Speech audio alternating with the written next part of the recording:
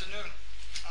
I'm Peter Tortorelli from Oak Ridge National Laboratory, and I'm here to describe progress over the last few years on an EPRI ORNL effort to model scale exfoliation in steam boilers. This work had its origins or its motivation from the 2003 NPL EPRI workshop held here.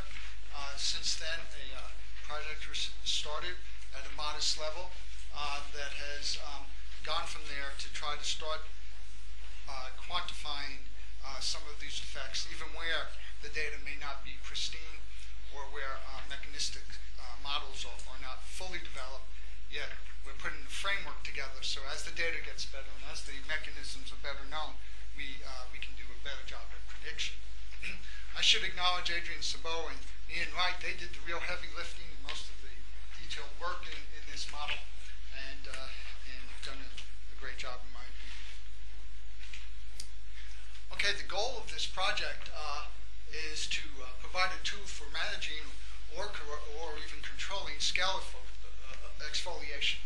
The approach used is to develop a mathematical model capable of predicting when exfoliation is likely to occur as a function of all the things you've heard about today: alloy type, location in the steam circuit, boiler operating conditions, deposit conditions, etc.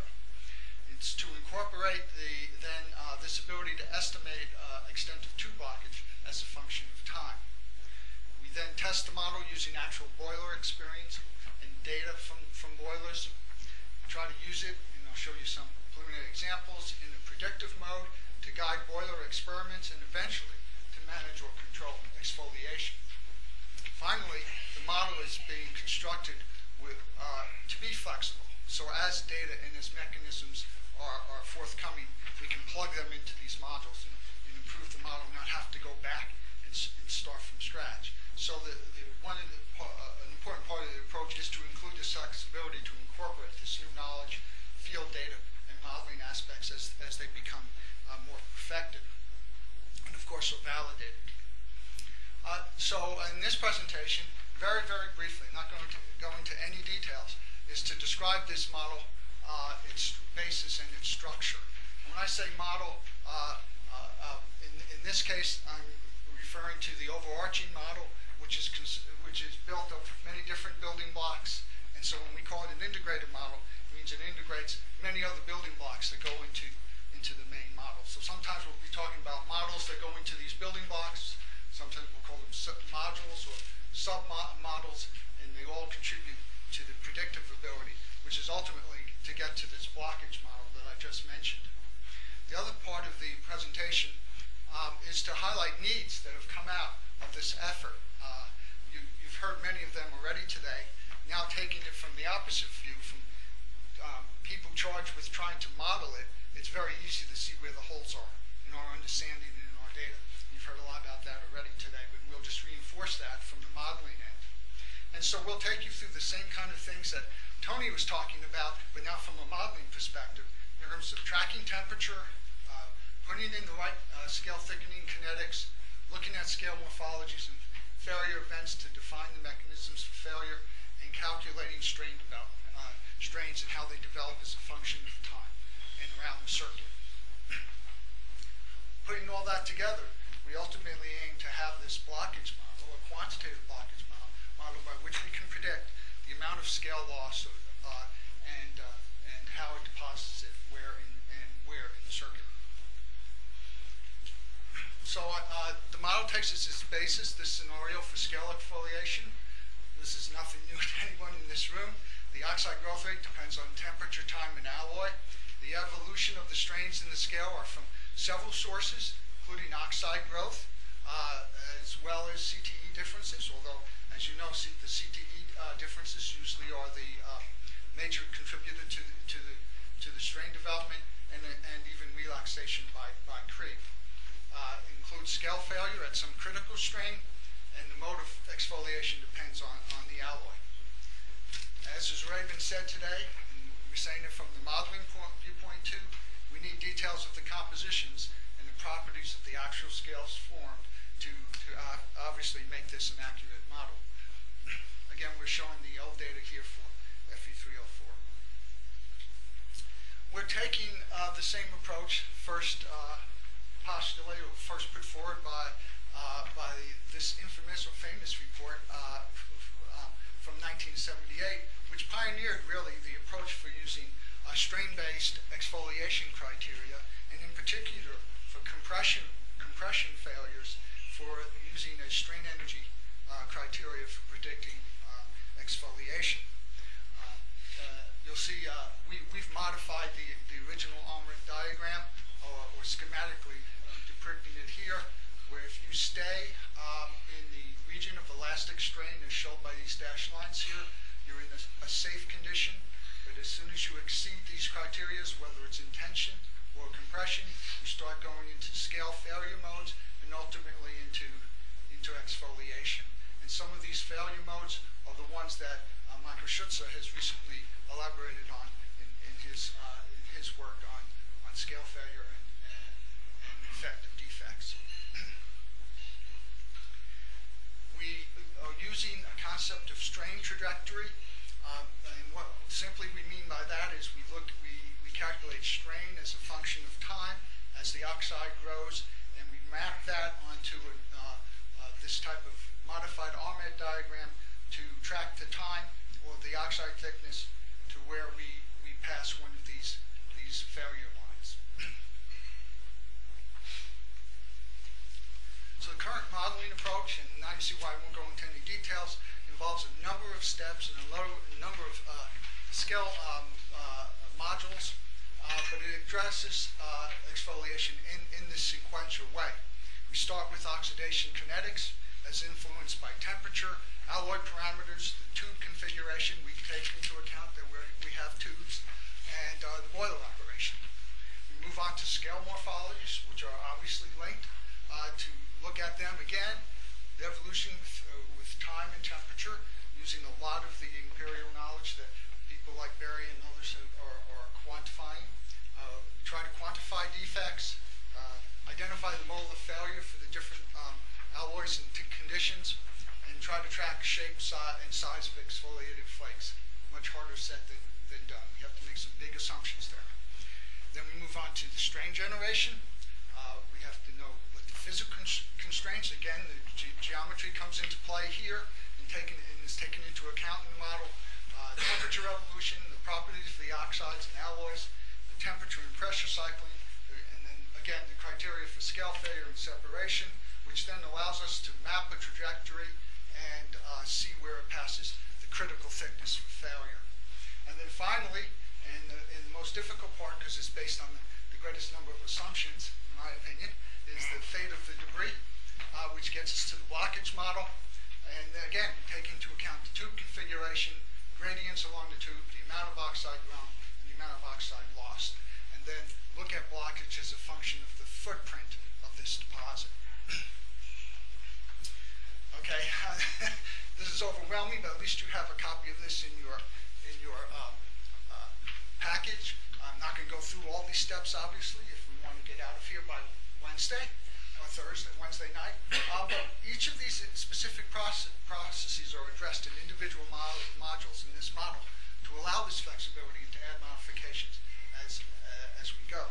While there's certainly some uncertainty in each of these steps, from our point of view, the greatest uncertainty and the greatest need for better mechanistic understanding relates to the strain from oxide growth, the criteria ultimately for scale failure and exfoliation, and the two blockage scenarios as a function of time and steam temperature, and I should add here deposit footprint.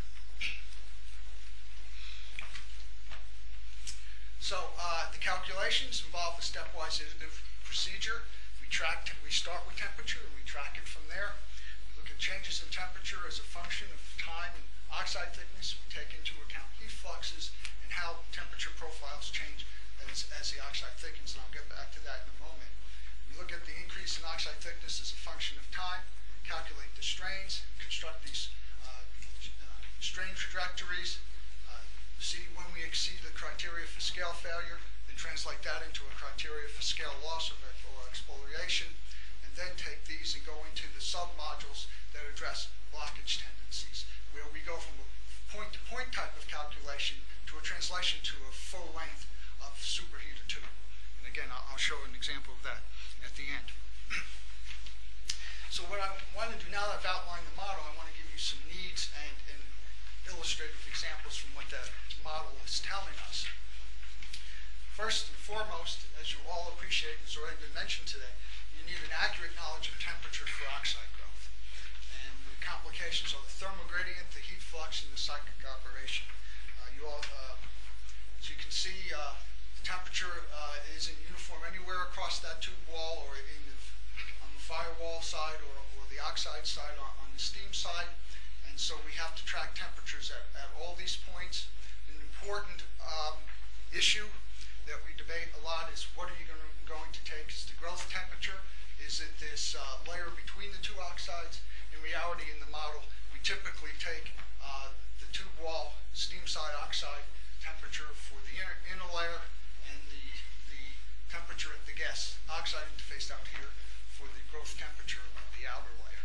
Again, we can debate that, and that's part of what the workshop is about. The boiler operating scenarios that the model can take into account and does is involve irregular cycling of steam pressure and temperature. An example on the top is a daily cycle with a shutdown, with an outage under supercritical steam conditions.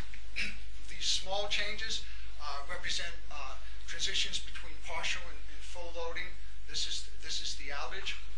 Another cycle that we've looked at is on the supercritical steam side. We look at a weekly cycle. Now, I point out that this scale here is much more expanded compared to here. We're just looking at this range, but this is a typical cycle between partial and fully loadings that we used in the model.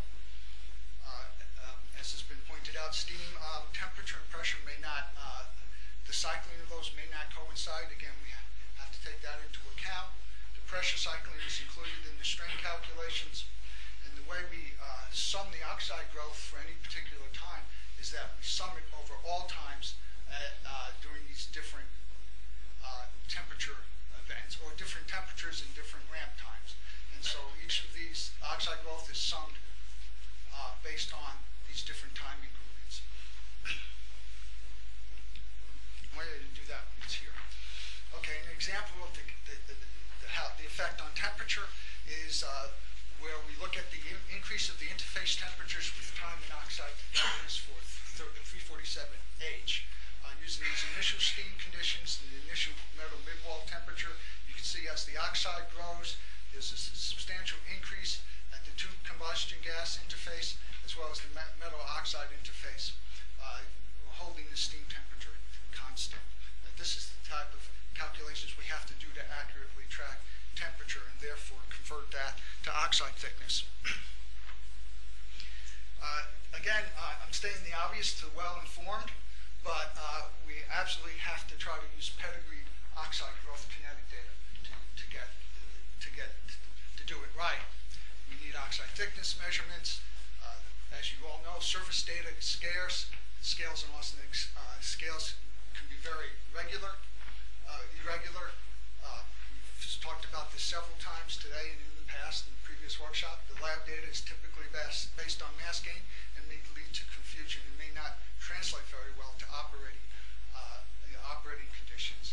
And therefore, lab data and field data often disagree. I should say that the data, such as the stuff shown here, is from the field. And the data we've used so far, the kinetic data, is field data, verifiable field data. So obviously, one of the recommendations coming out of the model, again, this would not surprise you, is you need protocols for making scale thickness measurements and need guidelines for reconciling this field data with the lab measurements. As Paul said, have to get the monkeys together. And this is another way of saying it. The mode of exfoliation and the type of scale loss often differs among the alloys. The exfoliation can involve the loss of scale and deposit formation and tube blocking. That's what we'll be addressing with the blockage model. But we want to point out that there is also the mechanism where you have scale lifting without loss, and this decreases the heat transfer and leads to tube overheating effects. So we can try to track that with the right kind of mechanisms with this model also. Exfoliation behavior depends on the alloys. You've heard a lot about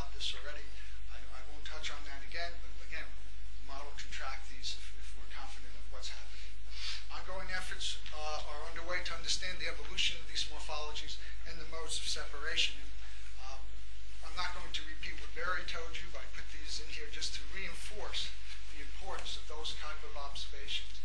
And not only that, those types of observations that knit together the disparate type of observations you hear coming from different plants. I think it's very important to look for these universal trends if the model is going to get it.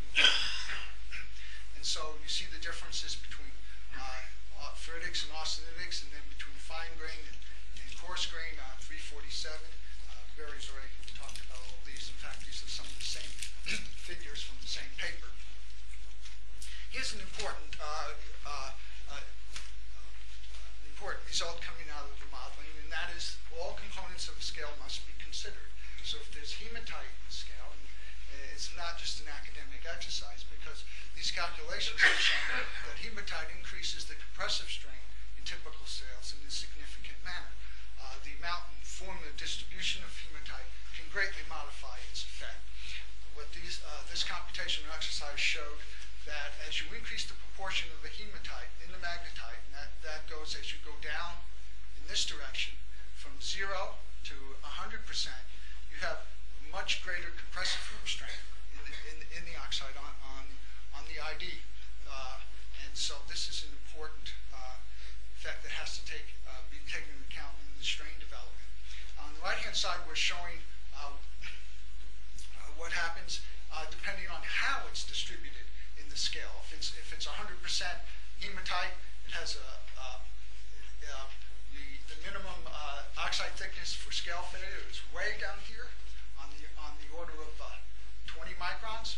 If it's dispersed uniformly throughout the magnetite, it's a bit higher, but still pretty scary. And if it's dispersed in the outer 20% of the magnetite, as mostly we've seen from the scale morphologies, it's not nearly as effective, but yet still significantly decreases the criteria, the minimum thickness for failure. So this is something we will have to take into account. That being said, the calculations I'm going to show you about deposits will not include this effect. Just make matters worse. The strain calculations were done fairly rigorously. It included oxide growth strains. Even though we don't know that mechanism very well, we looked at a Pilling-Bedworth type of volume expansion to account for that. Of course, we factored in the CTE and creep relaxation, as well as the geometry. That is, it was being done under the constraints of a typically sized tube. What you see here for strain as a function of oxide thickness, you have a rapidly developing strain as the scale grows initially, as you would think from parabolic kinetics. And you see there's a significant difference in strain depending on partial load or full load. This is doing a normal Boyle cycle with no shutdown events. Now, if you put in some shutdown events, you see that you have substantial increases in strain due to the CTE mismatch. And if you look at the strain trajectory, and these are 6-month shutdown cycles, you can see that here's the compressive strain in the magnetite at shutdown. If you want to calculate the entire strain, including that in the spinel, it gets down to here. But the important thing is to look at the compressive strain in the magnetite, and it is substantial on the order of a few percent compressive. These are all calculations that I'm showing you here in the next few slides of the 347H, the coarse grain, no hematite under these initial conditions for the steam temperature and mid-wall metal temperature. So if we do a strain trajectory, here's our RMET diagram where we're applying the strain as a function of total oxide thickness. Here's the strain from the shutdown, and you see it passes the delamination line. So this will predict that we are already well past the thickness that this strain will lead to scale exfoliation. In fact, if you look at it, you can see that it's about 50 microns. You would need less than 50 microns of scale to avoid this situation, and we're well past that after the first shutdown. The point we want to make too is that the generation of strain may be sufficient, so you don't need a full shutdown cycle to exfoliate that scale. And that's shown here, where if we're looking for about 2 to 2.5% strain to exceed that criteria, we're getting it at about 250 to 300 degrees Celsius. So you may want, from a management or a control point of view, you may be able to get to it without going all the way down to room temperature or low temperatures. The time to scale failure obviously is calculated from the oxide thickness. So if 46 microns is the critical one, that translates into about 800 hours of boiler operation, depending again if it's supercritical or hard conditions. Okay, now we move into the blockage, and now we're getting on thinner ice in terms of the assumption we have to make. It extends the type of strain calculations and failure predictions from what you do at one point in the loop in one heat flux around an entire superheater tube loop. And this takes a lot of attention, a lot of detailed accounting, for which Adrian's a whiz. It provides a method for relating tendency for blockage to plant operating parameters, and we'll show one example of that. And it incorporates new submodules on top of all the ones I mentioned earlier. And this includes strain energy at different locations along the tube, exfoliation area as a function of strain energy, the mass of the exfoliated scale, volume of the deposits, and the area blocked. And it includes significant assumptions about the footprint of the deposit. We use an assumption here that a typical deposit length is about 5 times in length the ID of the tube. This is similar to an assumption that was made in the Army report, and for lack of a better approach, we're using that here. However, recent radiographic results that John has been monitoring for EPRI show that this may be a pretty decent assumption about the footprint of deposit. Of course, there are other assumptions too about the exfoliation area as a function of strain energy. There we're also following Armit's initial strain energy approach, and I'll get to that in a moment. We start again with the calculation of the metal temperature across the entire superheater loop, and in this case that means coming out of the mixer, following the steam flow, going up to the header here. This B arrow here indicates a change in diameter of the tubing, and that, as you can see, is reflected in the temperature calculations, again because the geometry of the tube is taken into effect. And you see we can track temperature and therefore oxide growth thickness as a function of the length along the tube. These calculations involve not only temperature calculations but also heat flux, and we find by working with some boiler operators that our calculations of heat flux and temperature are pretty much validated based on their CFD codes and what they do to model their boilers, at least in this one case, in this simplified case. So we're pretty confident in that. And you see as we translate that, and we then predict oxide thickness as a function of length along the tube loop. We then, of course, apply our strain calculations and apply that to the criteria for exfoliation. So we know that. Then the key question then is, we know when we exceed this criteria for failure or exfoliation, but how much scale would exfoliate? Well, that depends on the type of defect that's forming the initiating event. And we have models here, shown here, some models for those defects that form.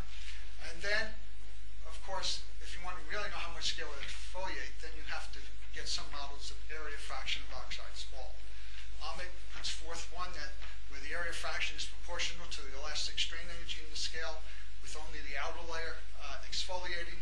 There's been a modification of this type of model based on Moon and Lee, based on some work going back to Hugh Evans in 1984, where the area fraction is proportional to the fraction of energy stored in the scale volume.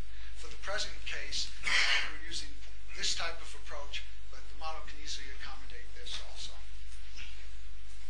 And this is the Amit type of approach for scale area scale exfoliation, they published this data as a function of the elastic energy function, which is just Poisson's ratio times the thickness of the oxide scale times the square of the strain. And we then extrapolated to our conditions up here. But an important point that I want to make is that Amit calculated this for the entire scale. And if you calculate what percentage of that is in the magnetite layer, and just look at the magnetite layer, because that's coming off, and actually the magnetite layer, if you normalize this to the energy in the magnetite layer, it actually comes off at lower elastic energy functions, as we may expect. But following the Amit criteria for consistency, we use that approach where we use the total energy in the scale, but you can do it either way and you get qualitatively the similar results, and quantitatively it goes in the same, the maximum is in the same position. But if you show this for different outlet steam temperatures, and you predict the exfoliated mass of the magnetite as a function of operating time, you see in assuming shutdowns, 6-month intervals, weekly operating cycle, as I showed you before, with supercritical steam, and you get not only scalar exfoliation, but then it regrows, resetting the kinetic equation. You see that after the second shutdown cycle, you've maximized the amount of scale coming off. And so this is just one example. You can use many others, but this we think is what we're trying to get at with the model. Is it a predictive capability for predicting when to expect the scale to come off and how much.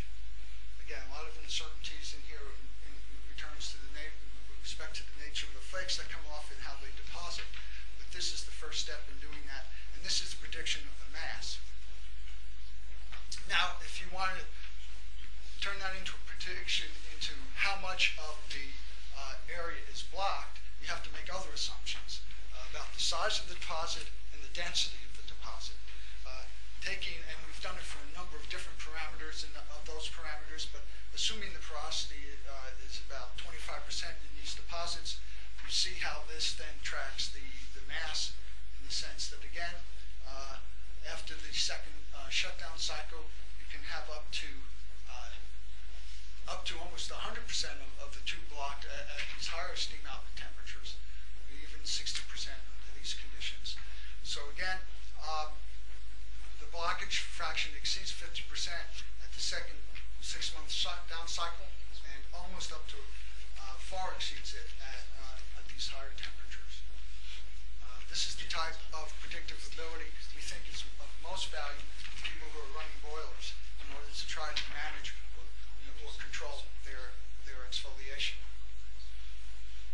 Now, the change in steel type, as we all know, can have a large effect on oxidation growth and on spallation parameters, and it also is reflected in this model in terms of the prediction of the blockage. If we take, for an example, some qualified data on 347H versus 347HFG, coarse versus fine, if we take this type of data set and plug it into the model, you can see that it goes from maximum blockage or full blockage almost at the second shutdown cycle to, now look, the scale has changed here again. So, I will call your attention to that this is just 20%. You don't really start getting blockages till the fourth cycle, and then just about 20%. So controlling oxide growth can have a tremendous effect on when you would predict maximum blockage. On the other hand, if this was the difference due to shot peening, you could also factor that into the model again through its effect on the scale growth rate, and shot peening could have similar effects on this percentage of blockage. So that's another way to ameliorate the problem. So continuing issues, there are a number of them. With the oxide scale data, still there's some disagreement on scale morphologies and the mode of evolution for specific alloys. Quantification of the evolution of flaws, this was touched on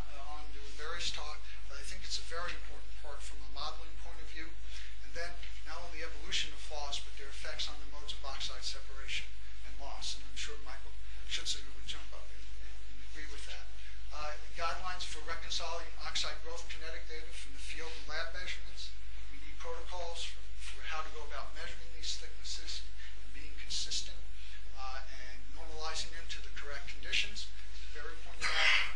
And which temperature, as I pointed out, which temperature used for oxide growth, and make sure we get the right temperature and track it accurately. Under strain calculations, we still need a better rationale for incorporating strain from oxide growth, but quite frankly, that's not the major contributor. There may be conditions where this will be important. We need improved criteria for scale failure and exfoliation, or even if it's not improved, we need a consensus in the community about which ones to use, because there are a number of them out there. That's one of the purposes of this workshop, hopefully, to get us going in that direction. And then from a plant data point of view, we need better documentation of plant experience to refine the parameters that we're using in the model. We need to validate our sub-models that go into the overall model. And of course, we need to verify the predictions from the master blockage model. And it would be helpful to do that if we had some sort of standardized reporting format for data from the field. This is just the publications that have come out of the EPRI-sponsored modeling project over the last 3 or 4 years. And these are in your handouts.